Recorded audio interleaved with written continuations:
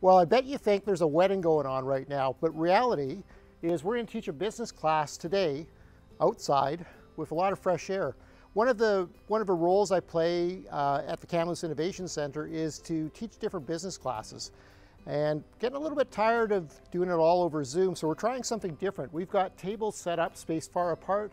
There's Kimberly over there. She's been getting all this stuff ready. It kind of looks wedding-ish, but there's a nice breeze out here. It's going to be a great experience to get people where we can actually see each other. I have missed this for a long time because when you're talking to people over Zoom, you can't actually see their expressions. It's hard to get engagement. So we're going to see if we can get a little bit more engagement out of this group. There's about 8 people coming down, and we're going to be doing an hour every day for the next 5 days going through a business model canvas. We'll try and take a few clips here and there and update it on the web for you. Value proposition begins with the capabilities of our printer, being able to stack multiple objects into a single print job. This is going to lead into our revenue streams. We'll be making revenue through things such as renting the time in the sewing room, going to have the subcontracting of the sewing and alterations, and of course our lessons.